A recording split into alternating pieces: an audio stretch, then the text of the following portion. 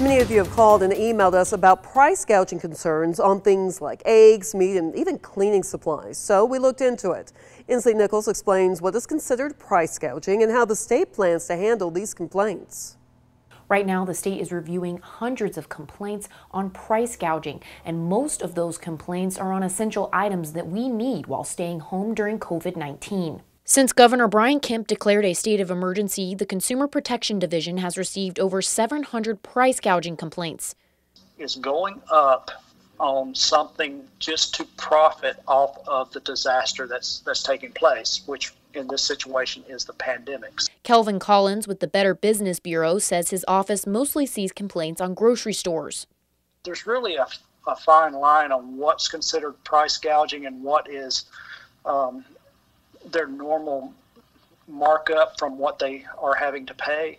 According to the Attorney General's office, demand drives prices in our free market economy. However, during a state of emergency, businesses can't sell any goods or services identified by the governor at a higher price than the price they were sold for before the order. Right now, they are reviewing price gouging complaints from across the state on food products like eggs and meat, toilet paper, water, personal protective equipment, disinfectant, and cleaning supplies. When you're selling hand sanitizer that used to go for 99 cents for $15 to $17, that's pretty egregious. Collins says for food products, it may be different.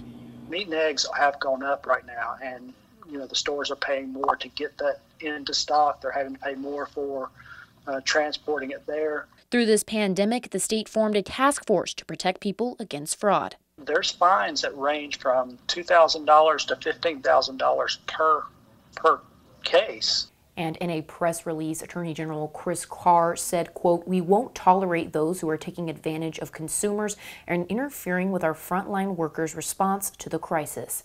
In Macon, Inslee Nichols, 13 WMAZ News.